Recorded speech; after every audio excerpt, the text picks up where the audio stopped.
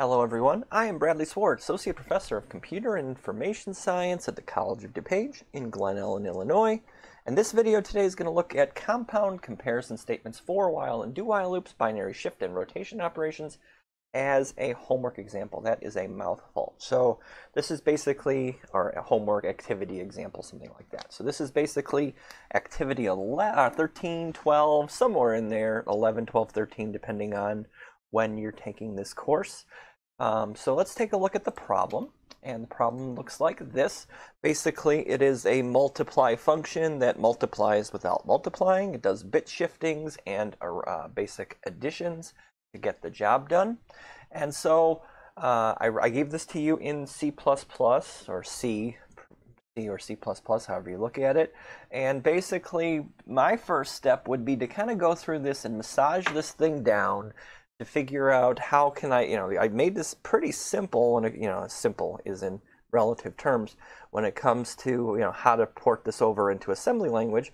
But you do have to have that understanding that these are globals here, and these are locals, parameters when it comes to variables. So this x and this x and this y and this y are completely different variables when it comes down to it. When I modify x inside of this function, I am modifying this x, not that x. And so, like, maybe I could have called it a and b and something like that, but this is a senior level course at this point, and you're supposed to just understand the difference between globals, locals, and parameters. So but coming back to it, EAX is going to be my A, because that is my return value, right? I'm returning A right here. So anywhere where I have an A, I can replace that. I could have done a global, but I want to keep it simple for you guys. And I want to replace this with EBX. So anytime I see X here, I thought the arrow would pop up a little more readily. I think I took care of all that. And then anytime I see Y, I'm going to replace this with ECX. And, excuse me. And so you might go, why am I using ECX when I have a while loop? And the reason is because this is not one of those normal while loops, or the loop instruction that we've been using for the past few weeks. This is a little different when it comes down to the way we're going to loop this, because we don't know when we're going to finish this. Like a normal loop, hey, do something 10 times, yeah, we can use the loop instruction. But it is not so easy when we don't know when this thing is truly going to end. So I'm going to do my global, or my my manual global replace. And so let me just try this out. Let me make sure I put everything in the right place and run my program. I go, okay, here, what is my X? 15. What is my Y? 600. I should get 9,000 out of this. And I do. And so I am ready to kind of move on and use everything I've got going for me now. And so I'm going to now have both open so we can talk about how we can start porting this thing over from one place to the other. Okay, so now I've gone ahead and I've opened up two Visual Studios. And so now we have C++ over here, and we have our blank, empty assembly language over here. Let me just make sure I have everything going. And there's my empty blank window. So I am ready to kind of push forward. So first thing of note is my globals. I can go up here. These things are unsigned int. So I can use, I'm going to make X, and I'm going to call it a D word, because it's a double word, unsigned, and I'm going to, it's uninitialized, so there we go there. So I have an X and a Y, and down here I also have an R, so I'm going to do that as well. And my goal right now is, there are simpler ways to do this, when it comes to writing the code and doing, especially for a line of code like this, and but I am going to stick with being the compiler here, the assembler, or I guess in this case the compiler. And I'm going to try to generate my assembly language as close to what the compiler and the assembler would actually do. So I have my X, I have my Y, I have my R, and then I also have three things I'm going to print. So I'm going to have an X prompt, and these are all going to be bytes. Strings are always a series of bytes with a null terminating character. I'm going to steal this guy and drop it in. And so I have my X prompt, I have my Y prompt, so that's easy enough. And then I have the result is And then I can just call that result. Okay. And there we go. So those are the six things that we're going to need to get this program working. Of course, if I run my program at this moment, you will not even notice any difference. Okay, so now coming down to it, let's start the main. Let's get the main out of the way, and then we can go ahead and figure out what to do. So, for the function call. So I'm going to say move into the EDX register, the offset of X prompt, and then I'm going to call write string. So of course that is my print statement. And then, well, just again to make sure we did everything right, baby goose steps along the way here. So there is my print statement. And so now what I want next is the cin, so I can call readInt immediately. And that EAX value that comes back from readInt will hold the value that the user input. And so my cin is supposed to be into X, so I can go ahead and do a move EAX into X. And so now, just to show this off here, you go, okay, 7. Okay, so things seem to be working here. And now we can do the exact same thing for the Y. Just change things up slightly here. So now I'm going to say, okay, I'm going to do the Y prompt. I get the write string, I read the int, and then EAX is going to go into Y. And so these 4 lines of code have now been handled with 8 lines of assembly language. And as you could imagine, each one of these lines of code here is obviously a few lines of code or more inside the assembly language inside the Irvine library. Okay, so now coming back down here, this is where, let's just do the final cout as well, and then we can do the function. So as you can imagine here, let me just borrow this, and then we'll start over. Let me just put a to-do here. Okay, just so we have that, just so we can kind of remember where we're going here. So now I want to print out the result is, so I need that result string. Write the string, and then this is not a read int, this is a move into the EAX register, whatever's stored in R, and then call write int. And then what I want after that is the call CRLF, or carriage return line feed, and then the cleanup on this is to call wait message. So that should take care of everything you see inside of main. But we didn't do anything. Let's just see what comes up. R theoretically should be, excuse me, need a drink. R theoretically might be 0, might be random numbers. Who knows what we're going to do? 500 times 67, and I get a 0. So even though in this case R is uninitialized, question mark, somehow it gets initialized to 0. Okay, so that handles the main function. Getting everything going, and now we have to talk about everything going on inside of here, inside the function itself. So as we develop this function for the first time, we kind of have to think out and kind of work with the main, since it's not, neither the main or the function is, developed at this point. So we're going to put this guy inside of here. I'm going to call it multiply. Just have to spell it right. There we go. Multiply proc, and I'll just put a ret here for the moment. You always need a ret inside of a function.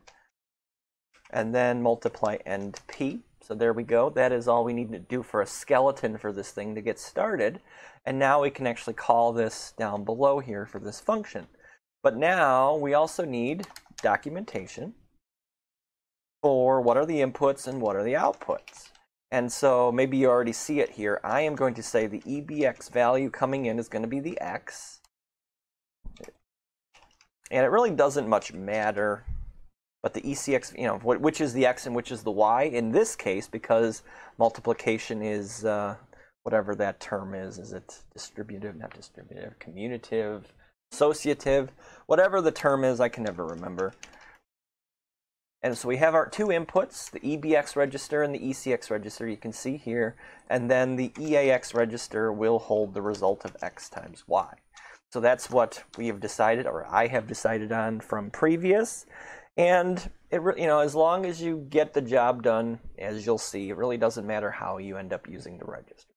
Okay, so that's what we're working with here. And since we have that, now let's just, again, we're doing this function here.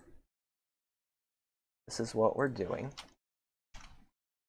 And that's, so that is what we're setting up. So I can move into the EBX register the X value, like we talked about from above. That's my global. I can move into the ECX register my Y, which is my parameter. I'm going to then call the function multiply. Oh, maybe I can maybe add. It's not case sensitive, but whatever the job is. And then when this function returns, EAX will hold that value, and then just to be on the safe side, I will move whatever is in the EAX register into R, because that is my result.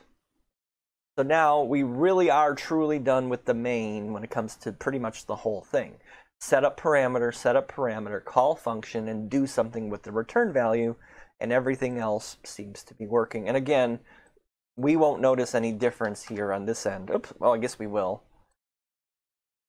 Because whatever my second input is, that is what is in the EAX register. That is not modified by the function, and then when I come back, it will print out that value. Or maybe not. Interesting. But anyway, moving on. So let's just, okay, so the main should be completely done at this point. And now we're ready to go. Yeah, right now whatever's in EAX will be moved to R. Whatever's R will be moved back to EAX. Yep, so everybody's happy. Okay, so coming back here. So now what do we have? We have our first statement, unsigned int EAX equals 0. That is a move 0 into the EAX register. And now here's the tricky part, a while loop. If CIS2420, our Python / programming logic course, when we do loops, we don't have to teach you anything new with flowcharts, because the difference between a while loop, a for loop, and an if statement just comes out to how many times do I repeat the body of the loop, and how many times do I try again to see if the conditional is true. If it's an if statement, we just try one time and we move on. But a while loop or a for loop is just, in a lot of regards, a repeated if statement. So the arrow inside of our flowcharts just moves to different places than it does in an if statement. So, but I still need, quite a bit to make this thing work. I need a label. I need two labels for this kind of while loop. And so the goal here is, I want this loop to repeat, but then you have to think the complete opposite, almost like a De Morgan's law kind of thing, that you have to go, well, yeah, in higher level languages, we write our code this way. Like, what do we have to do to continue the loop? But when we're writing code in assembly language, we have to reverse that logic and go, well, what do we have to do to end the loop? And so we're going to do a comparison here, and we're going to say we're going to compare ECX to 0.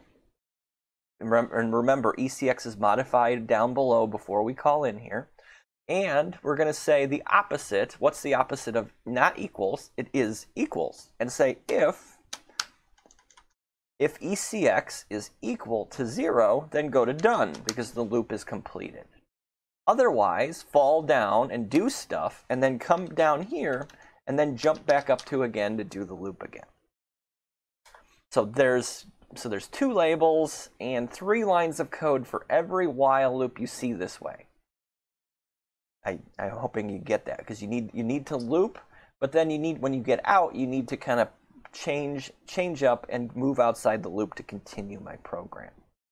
So that handles that situation there. And so now we're ready to move on to this guy, which is another comparison in a way here. So that's a bitwise AND operation there. That's not double ampersand. And so this is the fast and efficient way to test even or oddness. We do teach in pretty much every language to use the modulus check. If x mod 2 equals 0, you have an even number. If x mod 2 equals 1, you have an odd number. But this is, this bitwise AND operation is a 1 clock cycle version of that versus the many clock cycles that modulus takes, because modulus is division, and division is horribly slow in comparison. So in this case, I could use and I could say ECX comma 1, right? That's what this is saying. Take this ECX and AND it with 1.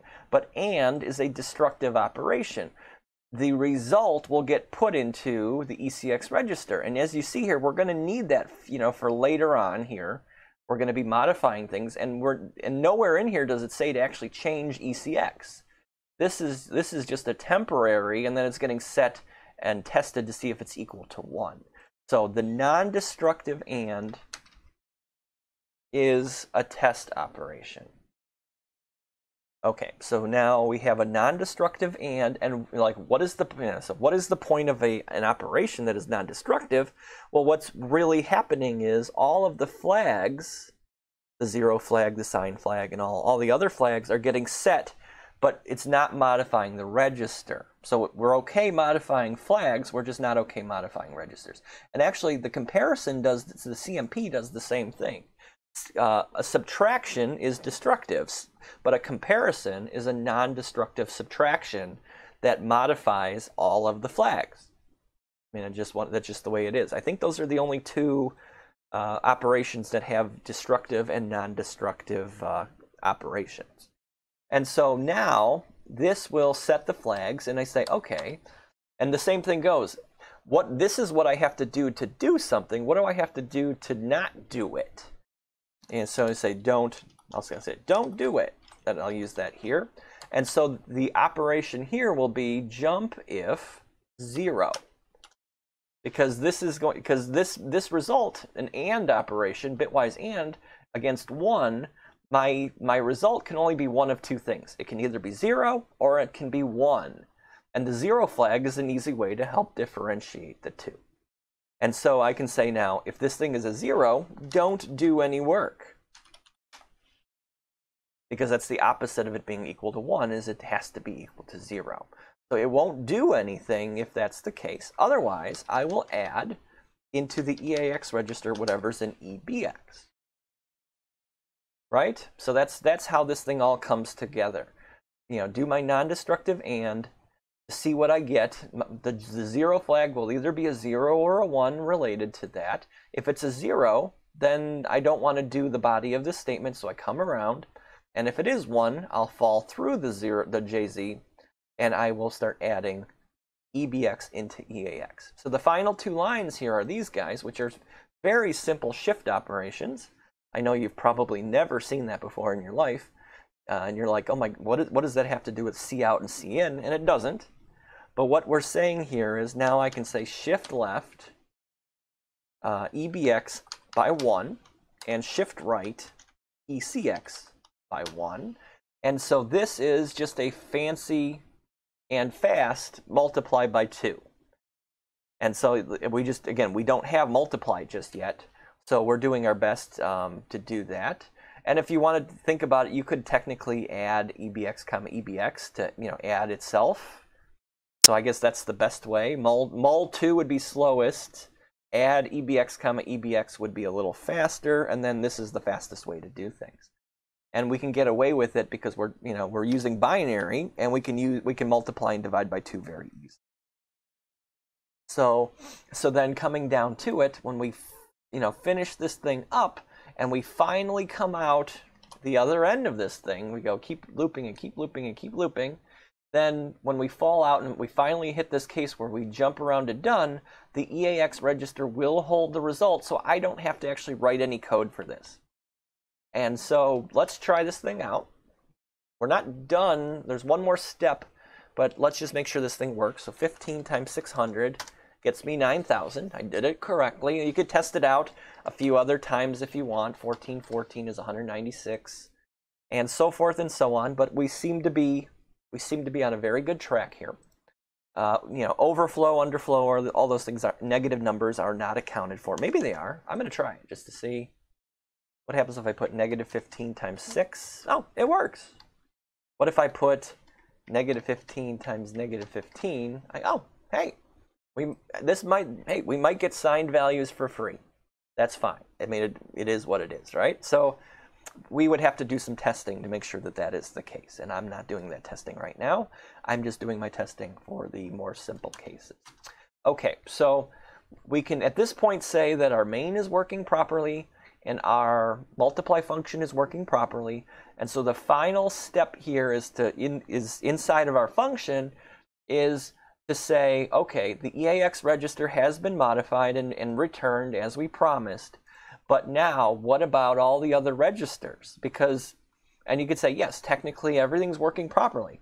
But when I call this function now, and I come back from this, my EBX register and my ECX register are being modified inside of there, so I can no longer trust your function because everything's been blown out. And if I was relying on that and I immediately did something with EBX and ECX anywhere down here, anywhere in my program after it, and I presume that it hasn't been modified, then I am mistaken, and I'm going to have a logic error and a runtime error from it.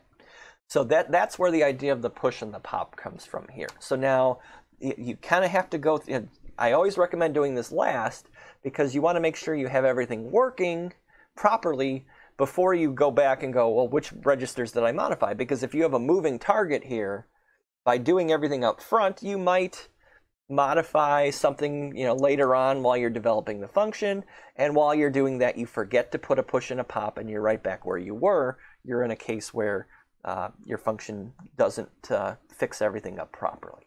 So I just have EBX and ECX that is modified by this. You can go through, you can go, okay, EAX, fine, we don't have to worry. ECX, yes, this doesn't modify. This doesn't modify. This does, but we don't care. It's EAX. But these two modify EBX, ECX. So I do need a push EBX. I need a push ECX. And down below, right before the return, this is where you do the pop. And remember, you have to do it in the reverse order because it is a stack. When I do my pushes and my pops, it's not a queue or anything like that. It is a stack. So if the top of the stack will hold the ECX value, so it should get put back into the ECX register, and then the next item will be the EBX register, which gets popped into there. And you won't notice any difference when it comes to running the function, but you would after you call the function and you work out and you go, oh, EBX and ECX are perfectly good to go. So let's see if I can get this all on one page without it being, I guess, get out your glasses. There you go. I'm old, I can barely read that at this point. So, but that handles everything there is to do with this problem, this activity. So as always, if you have any questions or concerns, did I misspeak, did I do anything wrong with this video, please let me know, comment below, or you can always email me at swardb@cod.edu. And so so for the homework assignment for this week, you don't have to use a function, you just got to get the job done. But as we push forward into Chapter 7 and especially Chapter 8, functions are going to rear its head again, and we're going to learn how to do all of this the one correct way and play with the EBP and ESP registers and play with the call time stack and be computer gods when it comes to handling stacks and all sorts of cool stuff with data. So thanks for sticking with it, as always. And have a good one, and I'll see you next time.